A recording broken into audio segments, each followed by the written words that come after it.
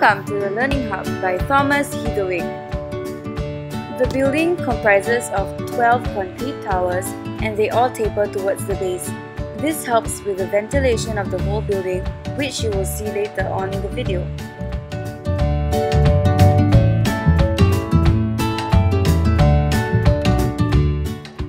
These brown concrete walls have been embossed with over 700 commissioned drawings depicting images from science, art and literature.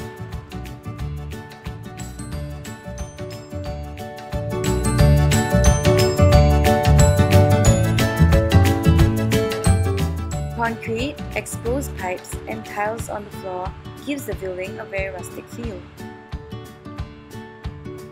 However, with the metal railings and glass doors, it makes the building seem more modern and elegant. The whole building makes use of natural and sustainable energy. Thus, the skylight will be its main source of light.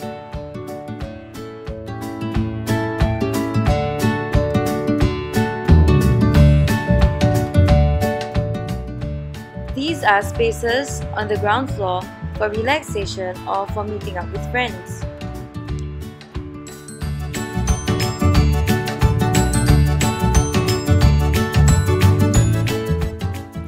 One thing special about the Learning Hub is that the columns are all slanted.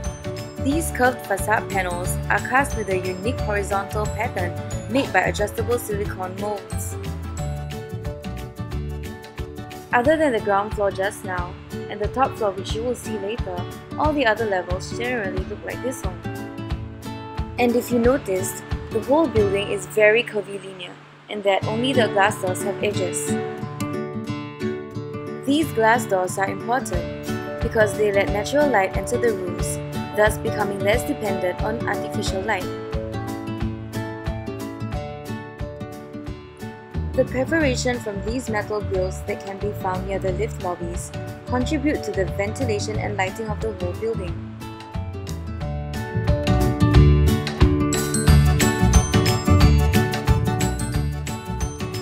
These are the three main exterior patterns, and they complement each other very well, therefore creating a sense of harmony and balance.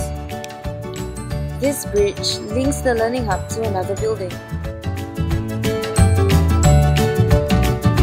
think the outside building is look like dim sum. But when you step inside, it has this very vintage feel.